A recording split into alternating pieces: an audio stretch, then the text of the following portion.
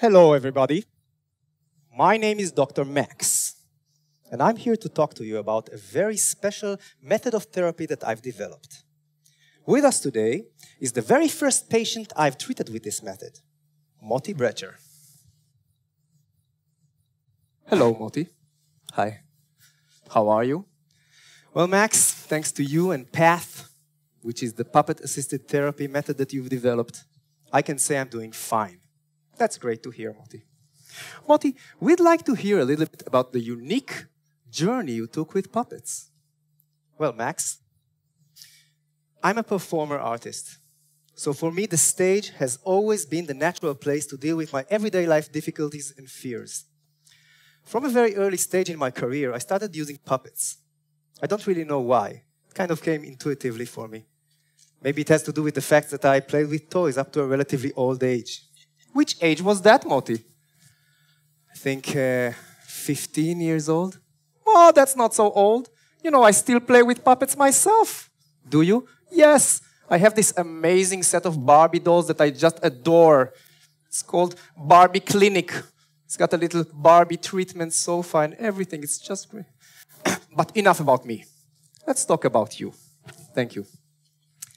What I found interesting was taking materials and characters from my own personal life and acting them out on stage. In this way, I would have a puppet for my ex-girlfriend, my friends, my families, etc. This was not always easy, because people that were related to my life didn't always like to see themselves represented by puppets on stage.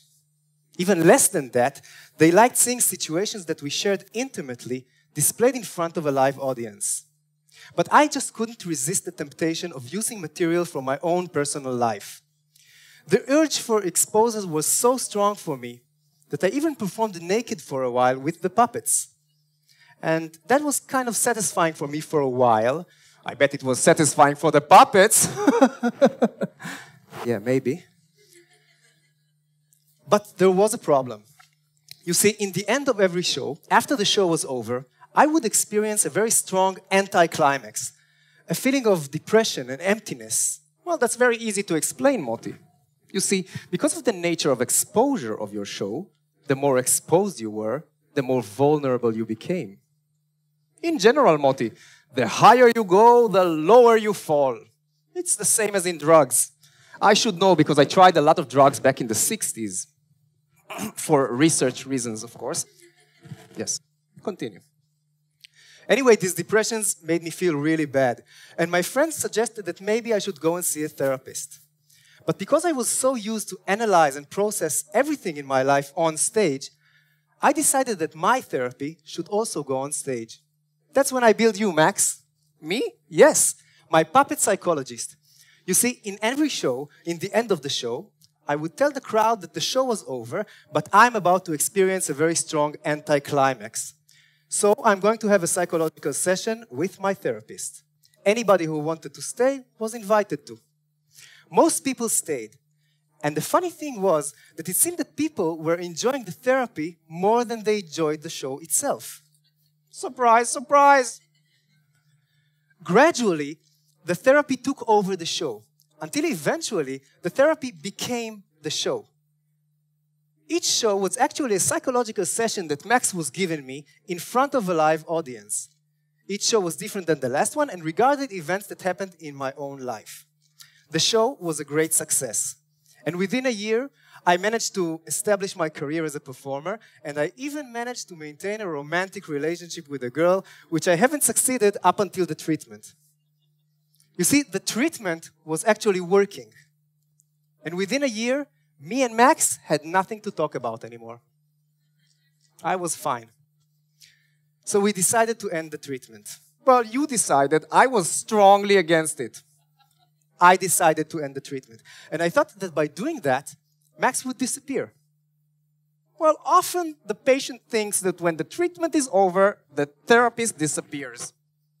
They think we exist only for them. But he didn't disappear. Didn't I? No. Max took the method that we developed of treatment in front of a live audience, and he started treating people on his own. He opened a love clinic in the center of Tel Aviv that dealt with people with problems in their love lives. in front of a live audience? Well, as you can imagine, there are quite a lot of people in Tel Aviv with problems in their love lives. The show was a great success. Afterwards, he opened the dance clinic in Jerusalem that dealt with choreographers and dancers. Again, in front of a live audience. Again, a great success. Max was a hit. But for me, this was kind of scary. What were you afraid of, Moti? Well, I started to feel that I'm losing control over you. I had no idea what you're going to do next.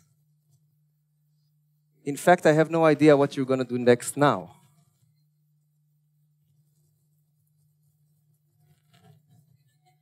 Well, Moti, the fear of losing control is quite understandable. Most people are afraid to lose control. You see, it's like falling in love in a way. Most people don't even want to fall in love because they're afraid of losing control. But if they don't lose control, they won't fall in love. And what's true for love, Moti, and everybody, is definitely true for therapy. See, you look at me and you see a puppet. That is because you want to stay in control.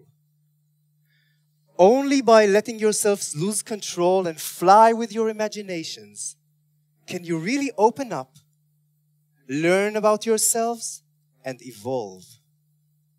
And that, I think, is an idea worth spreading. Thank you very much. Thank you. Thank you. Thank you. Thank you. Can I ask a question? Yes, please do. Max, not you. Oh, okay. Sorry. Sorry, Moti. If you don't mind. I don't mind. If I would like I don't mind as well. He doesn't mind. If I would like to set a meeting with you, can you help me with something else besides my love life? Well, usually I do treat people with problems in their love lives, but since a very beautiful girl like you probably doesn't have any problems with their love life, I'm willing to make an exception. Bye. Bye.